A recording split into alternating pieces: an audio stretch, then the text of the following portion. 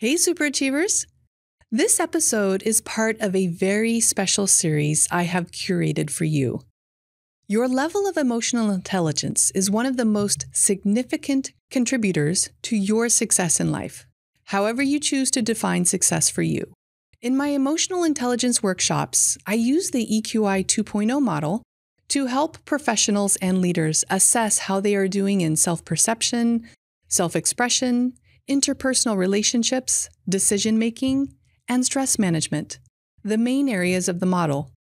The model contains 15 competencies grouped into each of the areas I just mentioned. You can learn more about the model at mhs.com. So what is so special about this series? Each episode is a deep dive into a competency from the model with an expert who provides you with strategies for improving your emotional intelligence. In this episode, Harris Fanaroff discusses how to be more emotionally intelligent in your relationships. Harris serves as the Director of Client Relationships and Leadership Coach at OKA. Harris was drafted by the Washington Nationals out of high school and played college baseball at Lehigh University prior to getting into his leadership development work. Welcome, Harris. Thank you for joining us today. Thanks so much for having me, Chris. I'm excited to be here. Well, I'm excited about this topic too, but before we get into it, let's hear a little bit about your background. Yeah, thanks so much for asking. So I'll give you kind of the condensed version in a way. There's a very long story, but I'll give you the shorter story. So how I got into this work, and this will all make sense kind of once I wrap it up in the end, but I had always kind of described myself, and my whole life was really centered around baseball. And so the way that I had really separated myself and differentiated myself from my brothers growing up was I was a baseball player. They were very, very strong academically. Baseball was my thing, sports in general, but really baseball. And so I really centered my whole identity and my whole life around baseball. Ended up playing throughout high school, got drafted out of high school, didn't go to the pros, but went to college. While in college, I got something called the yips, which is where your brain and your arm stop talking to each other. And, oh, no. And so I was a pitcher that forgot how to throw, basically. And so it was a pretty traumatic, difficult experience for me. I got that as a freshman in college, tried to come back as a position player, first base, outfield, but it was really hard for me. And so I ended up stopping playing baseball. Middle of my junior year, I just stopped having fun. And for someone who my whole life was baseball, it was really hard. And I really struggled with identity issues. Yeah. And so coming out of that, I went and I didn't really know what I was going to do. Who was I? I really struggled with that. And I was lucky to have a good support system that helped me be okay throughout all of that. I went and I started after college doing higher education consulting, and it was good. It was okay. I was sort of interested in it. It was a job, but I said, there has to be more out there for me. And so I started to have a conversation with anyone that would actually speak with me. And I probably had 100 different conversations. The 100th conversation was with an individual who was a leadership coach / sports psychologist. And he was going through a program at Georgetown University. And he said, do you want to, as part of the program, I have to take on a client. Are you interested? I didn't know anything about leadership coaching. I just liked the guy. I thought he was interesting. I said, sure, let's give it a shot. And I went 10 sessions with him being coached, and it was a life-changing experience for me. That identity issue that I had struggled with so badly after college, I was able to work through, kind of reframe that whole experience. And I said, what you did for me, I got to go do for other people. So I went and got certified. One thing led to another, which led to me working full-time at OKA, where I love what I get to do every day. Oh, it's neat how that whole journey was really cool. It's amazing how life works out sometimes. I mean, I like one of the ways that I think about that pretty traumatic experience as a success is it led me into a career and a job that I love, that I don't know if I find without that pretty big failure, quote, failure that I experienced throughout college. Yeah. So something that I'm actually pretty grateful for now. Oh, yeah. Isn't that amazing how that happens? It's absolutely wild. I know. So now today we're talking about interpersonal in general terms and then drilling down to interpersonal relationships. Can you share with our listeners essentially what is included in interpersonal and why is that important? Absolutely. Thanks so much for asking. So the interpersonal composite has three different components / elements that are part of it. We have interpersonal relationships, which is all around creating relationships around compassion and trust. We have empathy, which is our ability to put ourselves in someone else's shoes.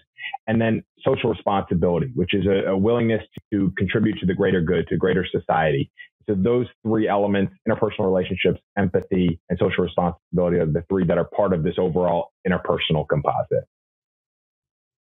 Yeah. And why is this an important part of the model, essentially? One of the ones that I do pretty well. So I don't do all of them well at all.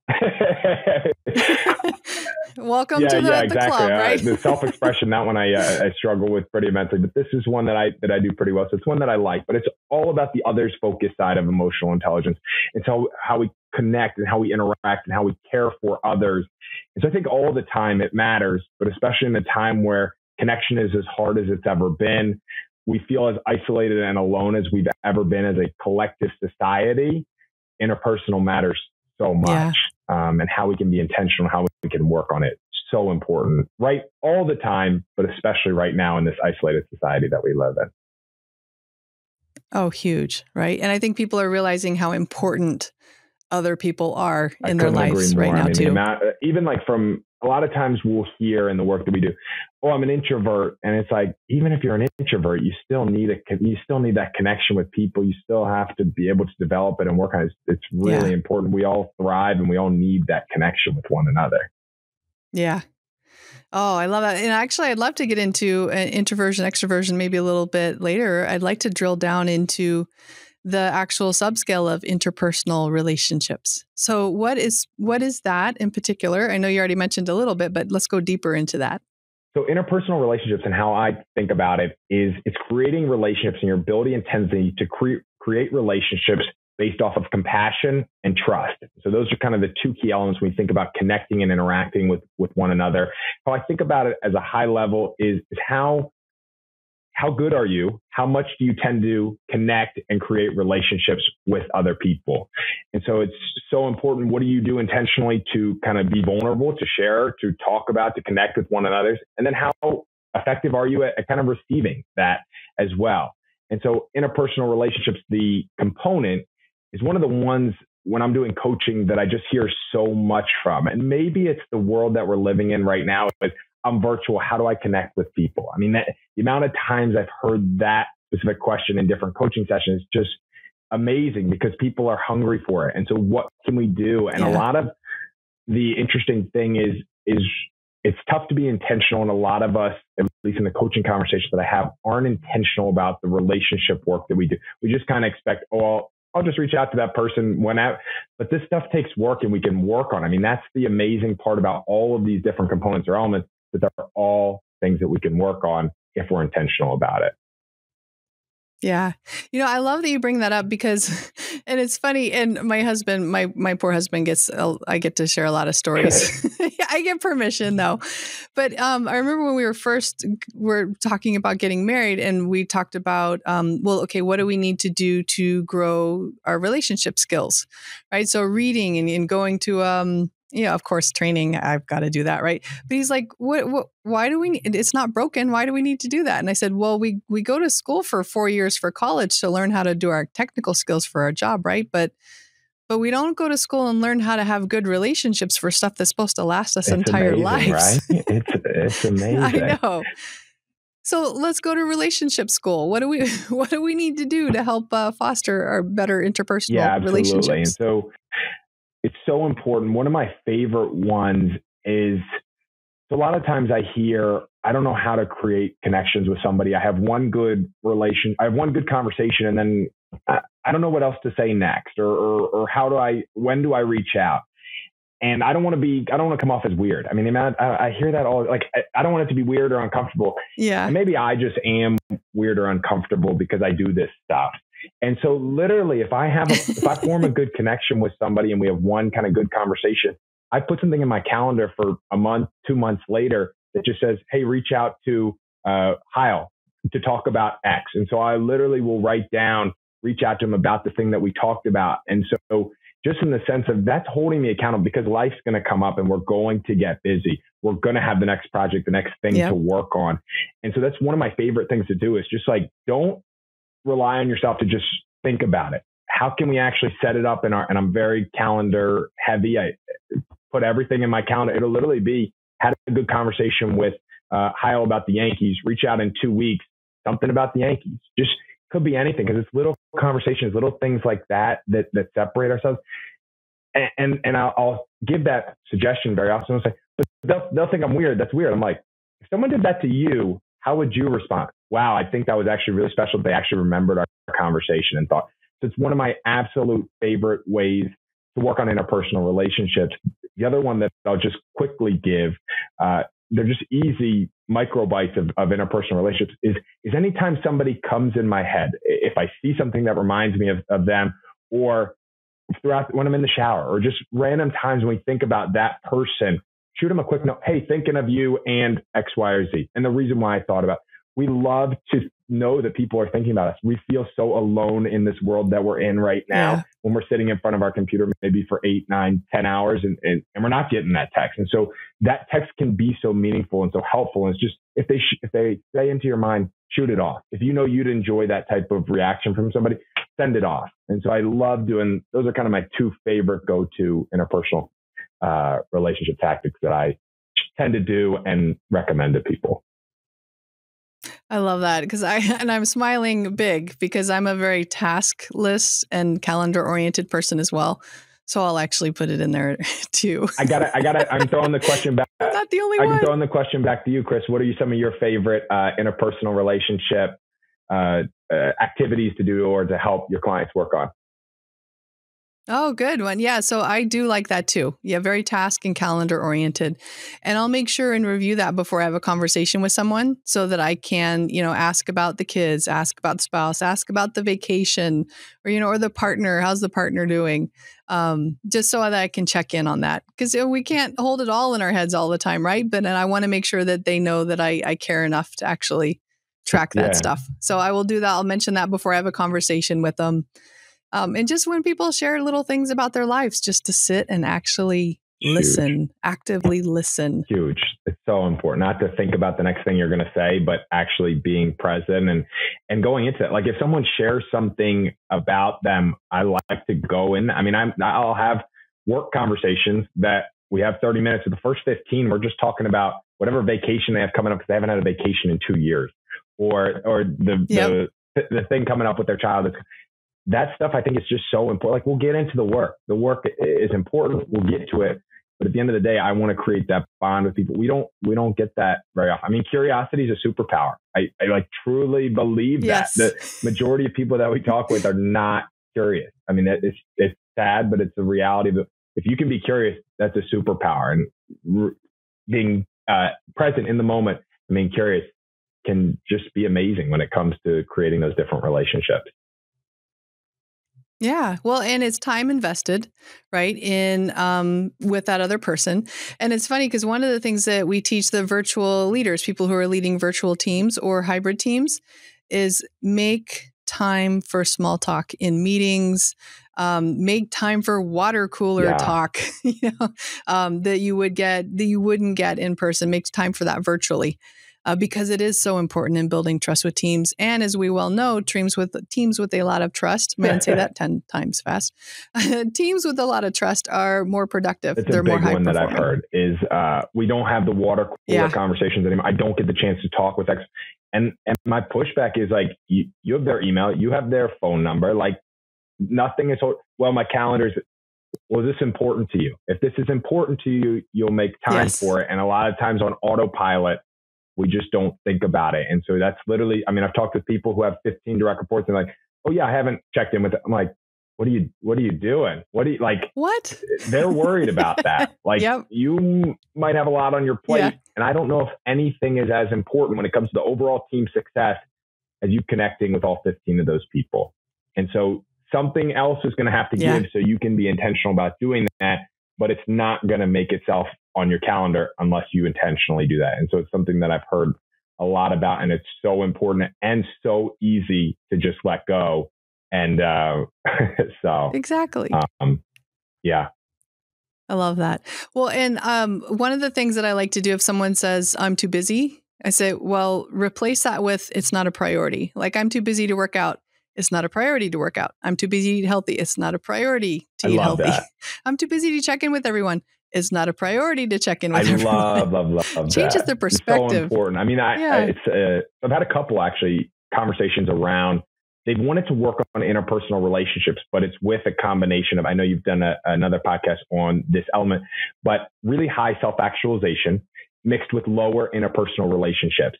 And so that's the driver, the person who is always, I want to hit that next level, hit that next layer, achieve my next goal. And the people part, I don't necessarily, it's just kind of getting in the way. It's taking up time. And so for those people, it's about, okay, so what about these relationships is going to help you achieve your goal? Because me just telling you to care about relationships is not going to do anything. You're going to have to care about it. And so if it helps you with self-actualization, let's do that.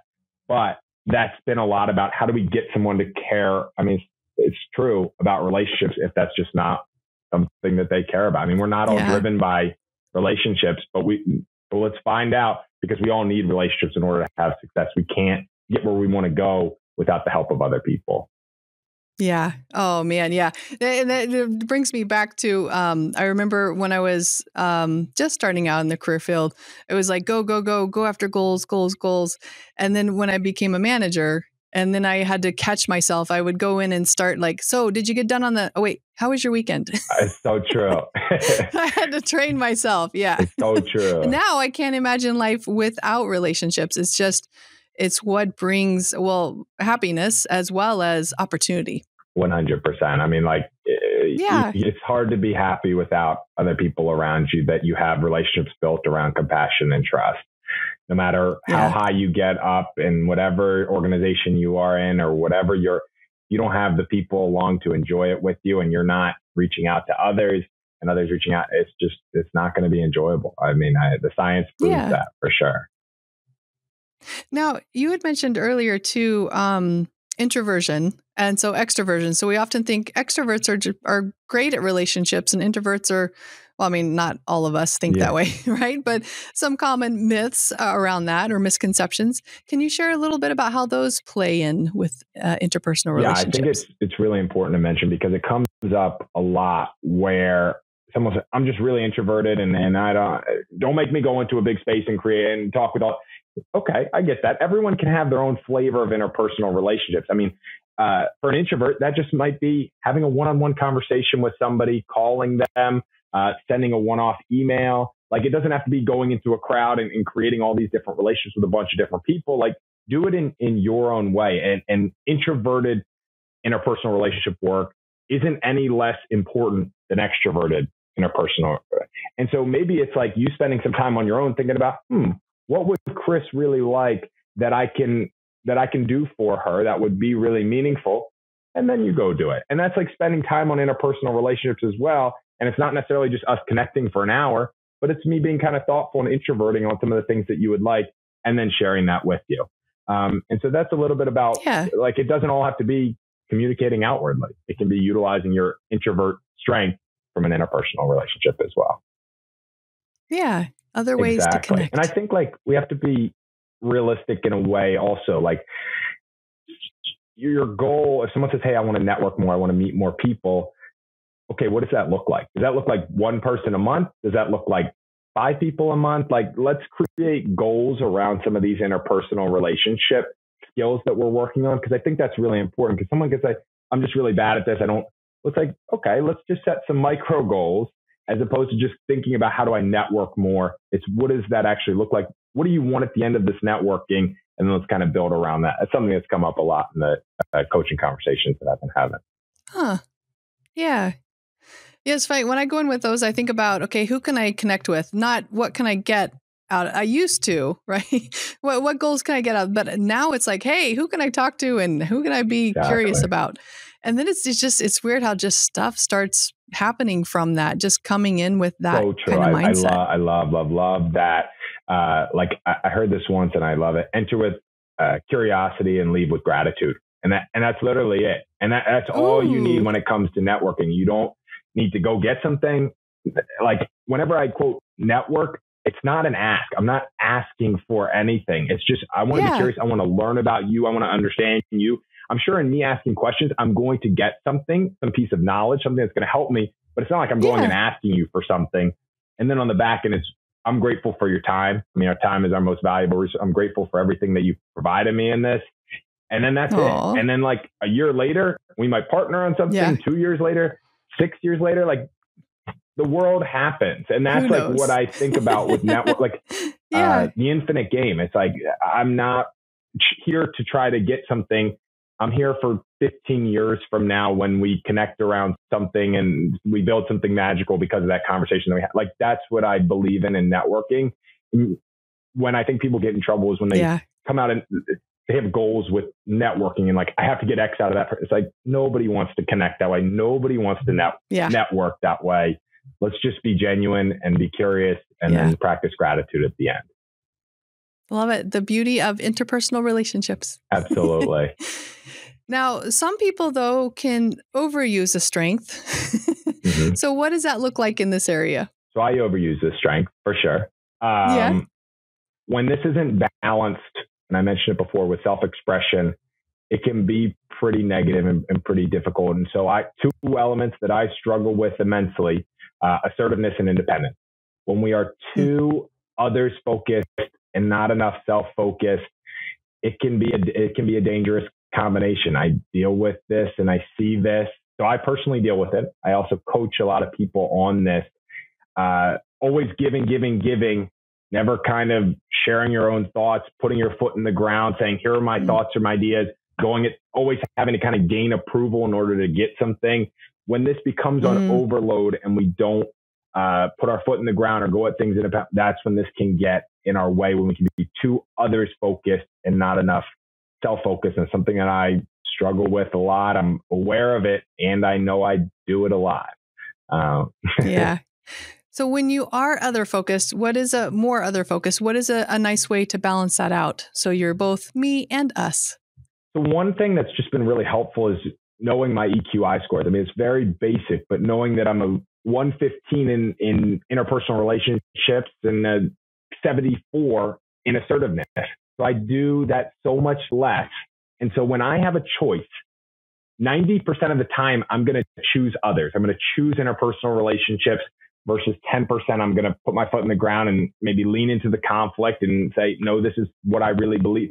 And so understanding that I do this only 10% gives me a little bit more confidence to do it a little bit more and to know, I know I have a tendency to want to skew towards interpersonal.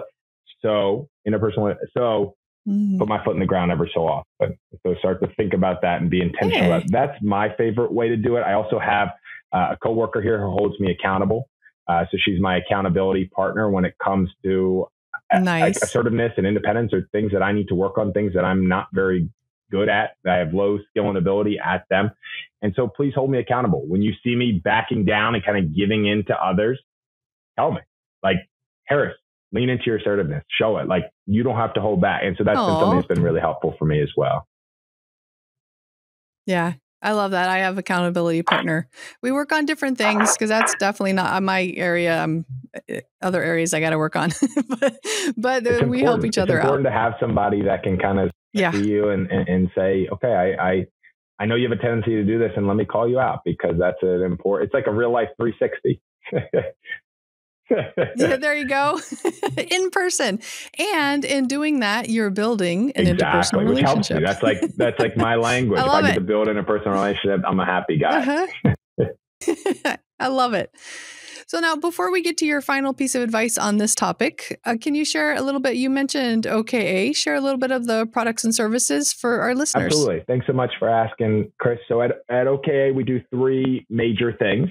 The first of which is we certify on a number of different assessment tools, the most popular of which is the EQI 2.0/EQ360. We also have another assessment that's relatively new, but coming out there, called the Drive. It's all about motives and values and behaviors. And so there's about 10 different assessment tools that we certify coaches, trainers, and HR consultants on. That's one part of the business. Second part is we'll go into organizations and run workshops on things like emotional intelligence, resilience, change, anything kind of OD, leadership development focus. And then part 3 is going to be we do some coaching and have support products around these different assessment tools. And so that's kind of the 3-legged stool that we have and do it okay. I love it. It's like full compass. Yeah. Yeah. Okay. So what is your final piece of advice for our listeners on interpersonal relationships? My final piece of advice, I've kind of hit on it before, is to be intentional about it. It's a really easy thing to throw to the wayside and just say, yeah, I don't know. Like, I'm just not really a people person, but that's just not true. We all have different ways that we can work on interpersonal relationships. And you made the point, we're going to be happier when we develop those relationships, when we work on relationships. So be intentional, use your calendar or reach out to that person when they get into your head, whatever it is that you need to do that's going to help you better connect with people, be intentional about it because it's not going to be a natural first instinct for us to do. We're going to want to just keep working on that project or keep going after that promotion. But like, we probably have a better chance of getting that promotion when we've connected and formed a genuine relationship with the people inside our organization. And so be intentional about those relationships is probably the biggest thing that I would say. I love it. Well, and I think be intentional is just great advice whole life, right? Yeah. That's awesome. Oh, thank you so much for joining us today, Harris. Yeah, thank you, Chris. I really appreciate it. I really enjoyed connecting with you, and a big shout out to you and all the work that you do as well. So anybody listening, I know if you have the opportunity to work with Chris, you're a lucky person. So thanks so much, Chris. I appreciate your time. Oh, thank you. To learn more about Harris, visit his website at oka-online.com.